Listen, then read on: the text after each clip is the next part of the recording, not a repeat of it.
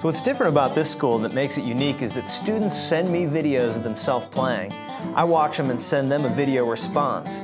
And then those videos are paired up and put up for everyone to check out and learn from. So everyone gets to learn from each other so we're not all making the same mistakes over again. There's a shout board, there's forums that people can ask questions in, and it creates a really neat online Dobro community.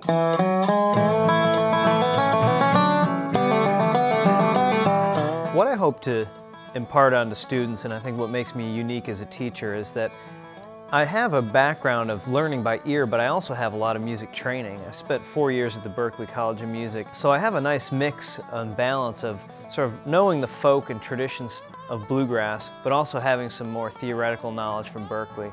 And that combination, I think, is a real potent mix for me and for students. And with the addition of a whole new lap steel section, I'm introducing blues and traditional techniques that will help both lap steel and Dobro players expand their playing vocabulary. Whether you're just starting out or you've been playing for a while, I'll be able to respond to your practice videos and help you with whatever style you want to play. I give a lot of information, but I want people to enjoy themselves and have fun, so it's a low-pressure atmosphere with a lot of good information.